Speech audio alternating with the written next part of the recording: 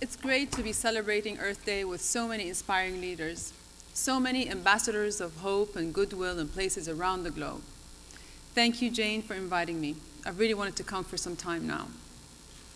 I'm told this gathering has sometimes been called the Conference on Borderless Giving. But in crucial ways, you're also transcending borders within societies, transforming notions of who can lead and how we can drive social change. As Jane, our host, has said so eloquently, you have the agility to invent and find new ways not just to meet short-term needs, but to plant the seeds of long-term solutions. So it's really a pleasure for me to be here, and a privilege as well. Now, I gather from my friend Bill Gates that at conferences like these, if you really want to get the audience buzzing, you have to bring a jar. But don't worry, I'm not about to unleash a swarm of hungry mosquitoes on you. I brought a jar of Jordanian apple jam. And you may wonder why. Well, it has to do with one of the fundamental questions I know we all care deeply about. And that is, how do we know when philanthropy is making a positive difference? I'm here to tell you that part of the answer is Jordanian apple jam. But I'll come back to that later. Because jam may be sweet, but the times we face today are anything but. The current global economic crisis is wreaking havoc on development. Oxfam estimates that 100 million more people may be pushed into poverty by the end of this year. That's the equivalent of 16 Jordans or 160 Washington, D.C.s. Worse still, the ones who are suffering most are women and children and the poorest of the poor.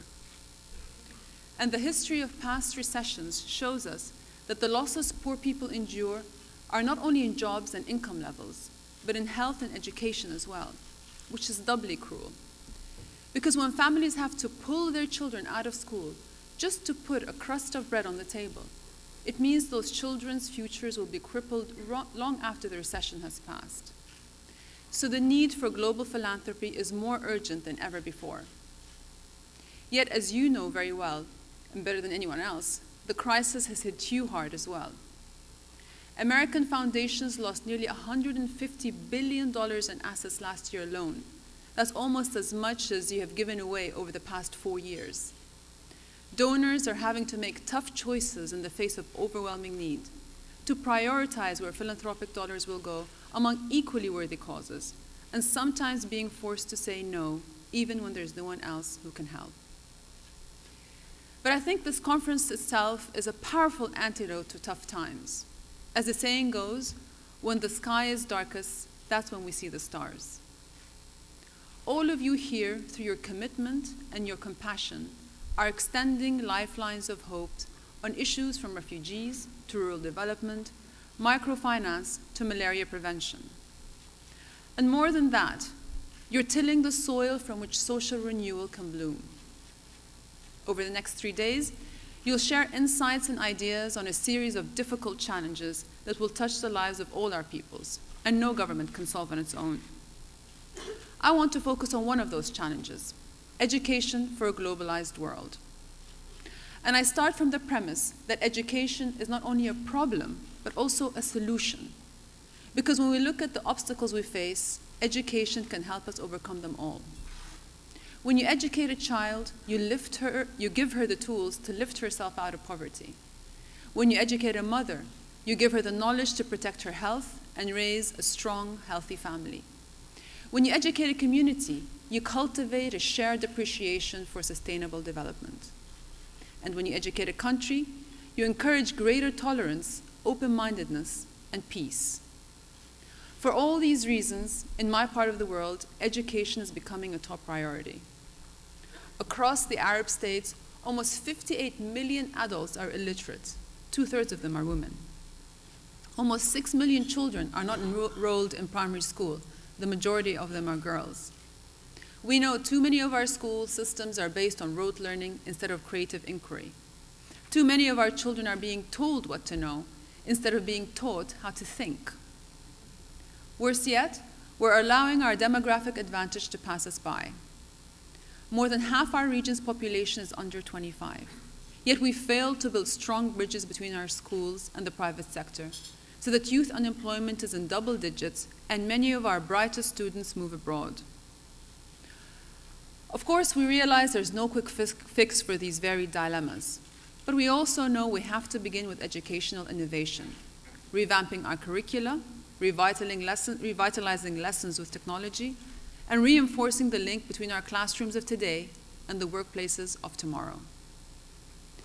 In Jordan, we've taken that task to heart, beginning with our national budget. We've increased enrollment, and I'm proud to say we have as many girls in our classrooms as boys. We've launched new initiatives with the private sector to modernize teaching methods and technology. We've established awards to recognize teachers who set high standards of excellence. We're focusing resources on every level, from pre-primary to university. But the fact is, Jordan is a developing country, and many of our schools are old and tired. It's hard to prioritize getting computers into schools where the walls are cracked, the windows broken, and the children must wear coats and hats indoors all winter just to try to keep warm. It's hard to encourage independent thinking in overcrowded classrooms with schools so full they must run 2 shifts when there's barely enough teachers for one. It's hard to inspire young people to believe in their promise and their potential when their facilities are literally falling apart, crumbling, dirty, and dangerous. It's hard. We know what needs to be done, but governments can't do it alone. We need the help of every sector across Jordanian society. And that's the spirit behind the Madrasati program we launched last year. The idea that quality education is everyone's responsibility. In Arabic, Madrasati means my school. Its aim is very simple: bringing people together from government to business, community leaders, teachers, students, and parents to renovate and revitalize 500 of Jordan's neediest schools. Last summer, we started with the first 100 schools in Amman and Zarqa. 4 government departments, 4 dozen private sector companies, and more than 15 NGO partners have joined in. The Children's Museum gives students free access and curriculum development support for their teachers. One NGO, Injaz, is teaching young people the skills to compete in the global economy, everything from economics to entrepreneurship to ethics. Another works with the Royal Health Awareness Society to run school workshops on nutrition and self-care. Private sector volunteers are tutoring, mentoring, and coaching. And for every school, we form a committee including parents and neighborhood leaders to ensure the work reflects the priorities of local communities themselves. Best of all, it's working.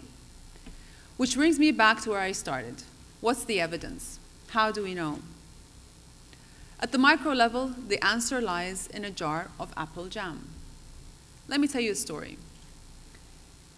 There's a 9-year-old girl named Layla. She comes from a very disadvantaged neighborhood outside Amman. Layla is part of the student Madrasati committee in her school. I mentioned earlier that Madrasati partners run a program we call Healthy Schools. Well, through this program, Layla learned that apples were highly nutritious, packed with vitamins and good for your health too. But she also noticed that older students were buying and eating chips and chocolate and throwing away the apples they received in their free school lunches. And some of the younger students were tossing their apples away because, especially the ones who didn't have front teeth and couldn't figure out how to eat them. At about the same time, the Madrasati committee challenged members to come up with an idea for a nutritional breakfast. Layla knew her fellow students had a sweet tooth, but she also knew apples were good for them. And that's how the jam idea came about. She and a friend decided to collect uneaten apples from their classmates. The first time they did, they gathered almost 2 kilos from tabletops and windowsills. Then together with her mother, she made the apples into an enormous jar of jam, keeping the sugar to a minimum, something else she learned from the Healthy Schools program.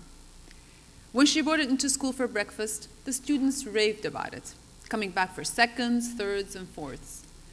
With Madrasati's help, Layla is in the process of getting her jam-making social enterprise approved by the Ministry of Health, no less, because this little girl is dreaming big. Her goal is to make enough jam to feed the children breakfast every morning and have enough left over to sell in the local market. But she's not stopping there. According to her neatly typed up 2-year business plan, she intends to reinvest her profits back into school and, more specifically, revamp the cafeteria and upgrade the computer lab. In her words, "My dream is to make my school better and safer before I leave it for the other children who will follow me." Layla says that before madrasati, she always saw things that needed to be done, but she had no avenue to take action. Being on the committee has given her a place to share her ideas and to make things happen. And Layla's lesson is that philanthropy means so much more than just giving money. Philanthropy means giving bold thinkers like her the chance to lift their communities and to realize the power within themselves to change things for the better. And when it comes to education, the power of philanthropy can be even bigger, not just within communities and countries, but among them, stitching together humanity's frayed seams, especially at a time of global turmoil. You know, the best ambassadors for the United States in the Arab world are men and women who have studied in America. But for those who won't ever be able to study in this country, you can help build friendships and understanding by investing in education abroad. And I know that educational reform is a domestic challenge too.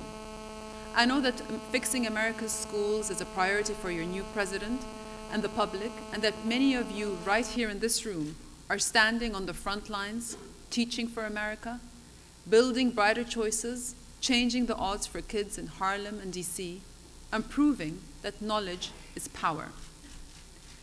But especially in these tough economic times, we cannot afford to be protectionist, not in our trade, not in our investment, and not in our philanthropy.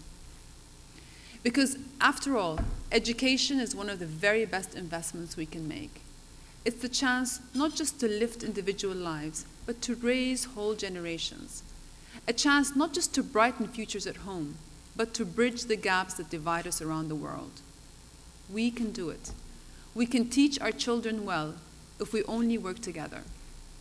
And one day, a little girl like Layla will grow up to be a person just like you, giving back to a global community that's so fit to give something to her. Thank you all very much.